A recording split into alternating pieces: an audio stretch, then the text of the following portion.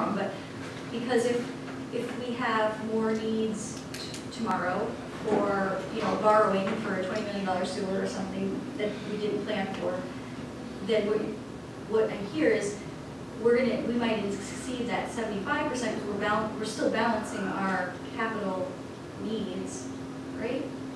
Is that okay? So no, okay. No, I mean, of course it's a concern. So we would have to. That's why we do the planning and everything. So I think in the language, I just wanted to raise that point. I think with the I can live with what's proposed. Okay, great. All right, continue. All right, I'm not sure if there's a motion out, but if somebody wants to move adoption as discussed, I think I've got it. I would move. We need motions for this. Yes. I'd move to amend the language in the long-range planning financial policy guidelines to include the proposed staff revisions plus the revisions that the board has put forth this evening. You have it, Mark? I do. So, yes, I think I got them all. And I've got video. Yeah, that's what I have to.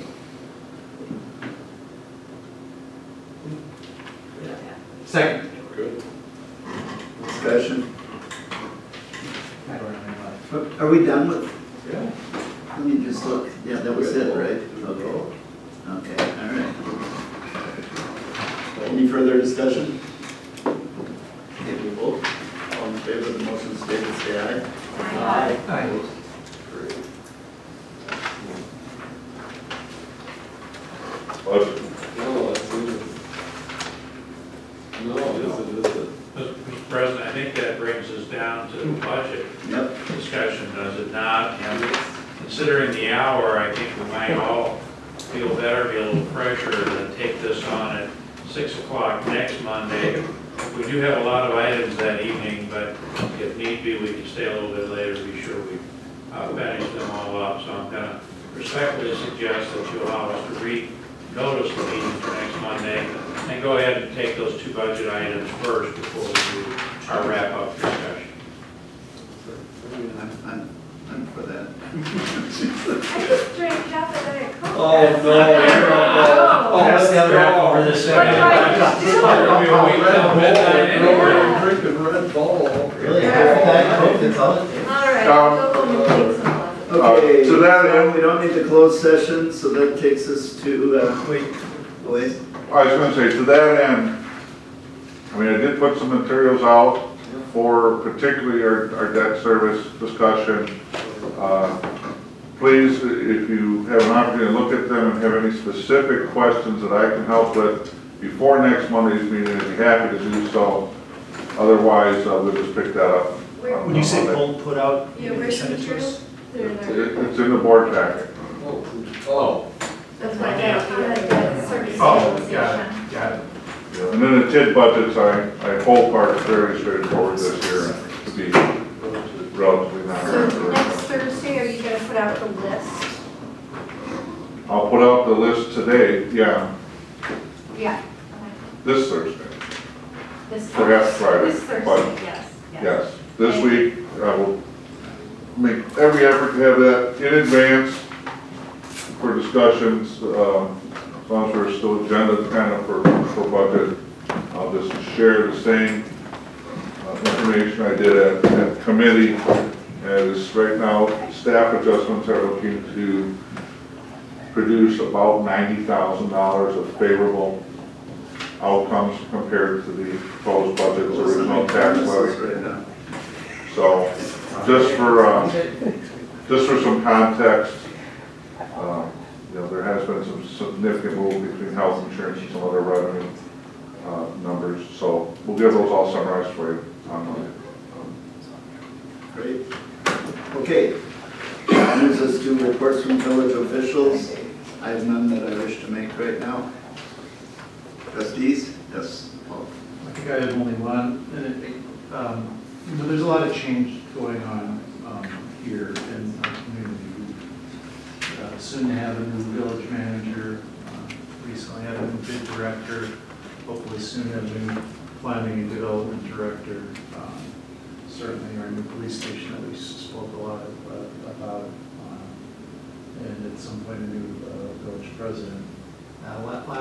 Last meeting we had, what I hope would be the start of some good conversations amongst board members on proceeding and leading and working together. And I took that to heart and really thought about what we're doing and what I see our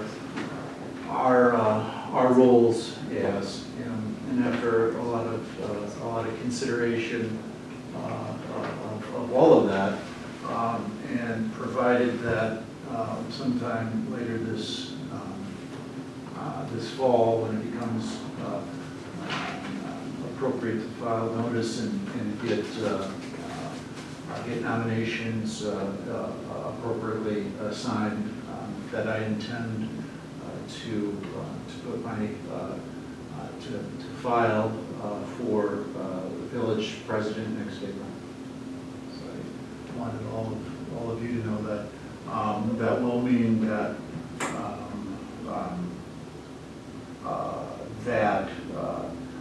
when that does happen, that there will be at least one vacant seat then on the village board.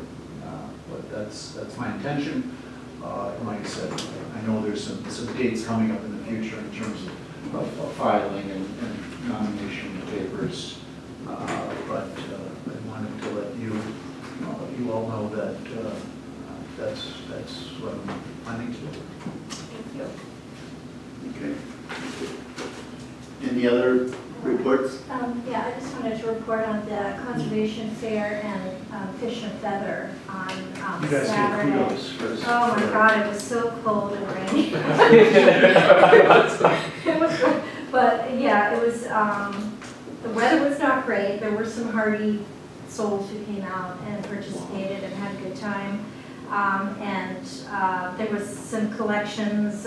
It's a really great collection of recycling at the top and at the parking lot at Hubbard. So I know that the Conservation Committee, wanted to combine the two but I hope that we'll discuss it, because I think this was the second year in a row that we kind of got rained out. And it's such a fun event, and it's so great to have all those opportunities for recycling of all the junk in your garage that you have to get rid of at one time. So I hope we'll talk with Conservation about, maybe moving it to September or somehow that we can possibly avoid the rain. Today would have been beautiful. Yeah.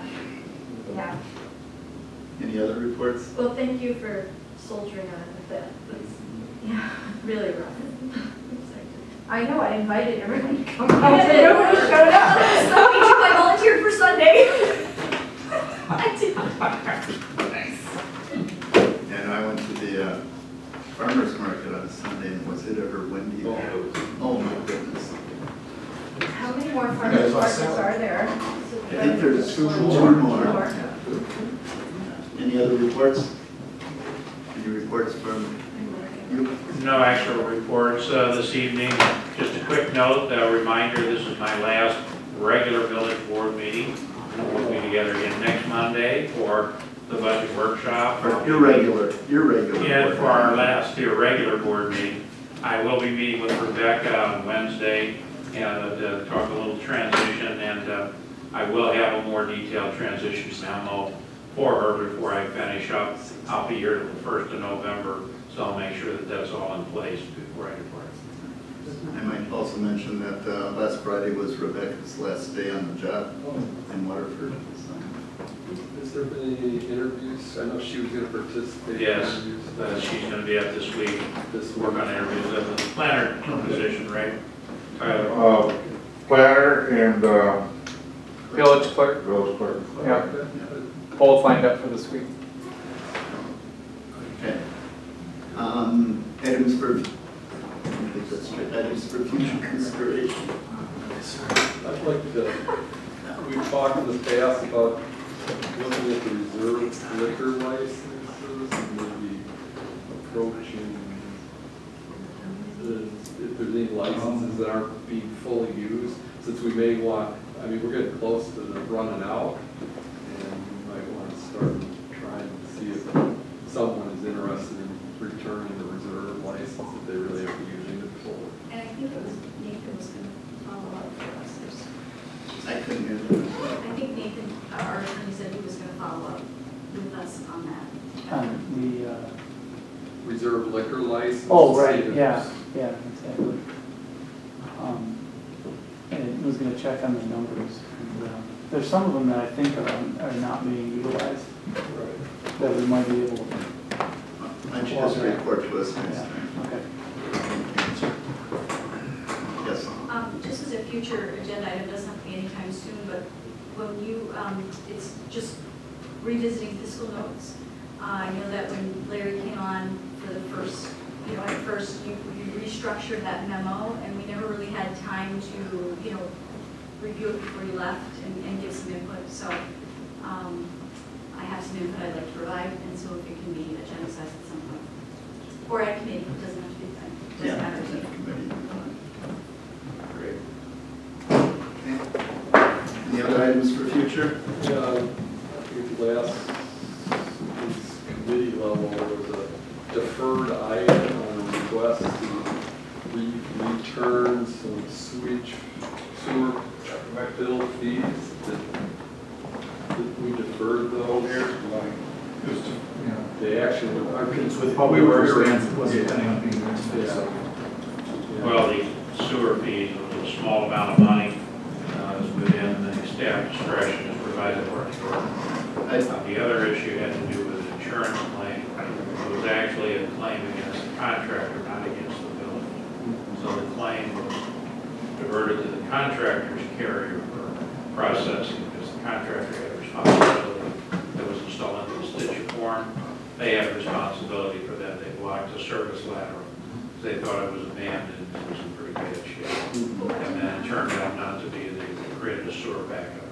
So the village president and I are still communicating about that. I think we're going to have to do a little more work with the impacted business owner. But I think that as far as the sewage bill claim goes, that can be a staff function. They can just- Yeah, we have the authority to It's take like care of it. We started processing. $20.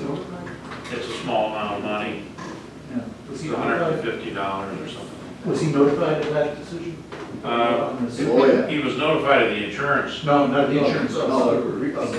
You did make. Well, I talked to him about it. Well, if we approve those at the staff level, could we notify it sounds like you guys are processing it. It sounds like you're going to be reimbursing him for those sewer charges. They would have let him know, like staff would let him Said know. as a estimate. Yeah, it's like $140. Yeah, it's a small amount of money. That's It not just was what taken he's. off the agenda, so we're Yeah, asking. and the reason it was taken off is because the insurance claim was not a village claim, and the casualty loss was created by the contractor. As with all of our construction contracts, there's indemnification language and insurance requirements in all of those contracts that the contractors take the responsibility for any casualty loss. I understand, but didn't our insurance company say they recommend that we disallow the claim? I mean, that's their letter. so- No, they approved the part of the claim that had to do with the casualty loss. It was about $3,800 that was associated with some damage and backup due to the fact that they blocked the service lateral. Then there was, because the service lateral was broken and I understand the defective. situation. I And just there was thought a that second. the insurance, our insurance said in their letter, we recommend that you disallow the claim. Is this discussion, or is it, are we still in the report? Okay. Our insurance company, I don't know that our insurance company, we have to find it on I don't our mind. insurance We had actually had it on the agenda on the Public Works Committee, and we deferred it because we ran out of time, and we need to circle back because I got some similar questions that we just need to wrap up. So if you want to pull me to, I reviewed all the documents, and I can tell you exactly what. Let's bring it back to committee. We're going to answer this committee. I mean, there's, short answers, there's indisputable, the contractor has video of the fact that the lateral was smashed back. And that's what he wants us, that's what he wants the village to pay for, is in fact, the damage that was caused by shutting it off. I understand all that. I was just asking about disallowing the claim, Right. just because I thought that's what the letter said. Now, not the one I think we're I didn't see a letter like that. I saw a letter. We'll get it back. Well, let's Bring bring it back to Well, you know, bring it back, do whatever you need to do. Yep. I think we should meet with the judge. And again, I should explain why it is. Let's get out of here. Yes. I move to adjourn. Second.